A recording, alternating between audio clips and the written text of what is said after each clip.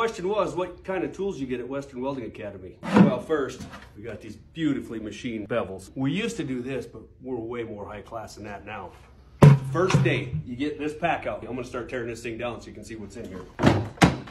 You got your blue book, your marker, TIG and parts, your collets, space and width. You got your wire wheels. Pull that guy off of there.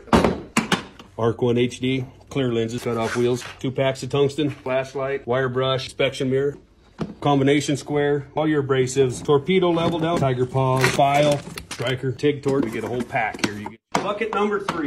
Our welding hood, TIG and stick gloves, half a dozen in here, welding jacket, stinger, tweakos, the old measuring device, hammer, vice grips, a grinder, safety goggles, crescent wrench, and your whip. When you're done with it, it rolls out with you.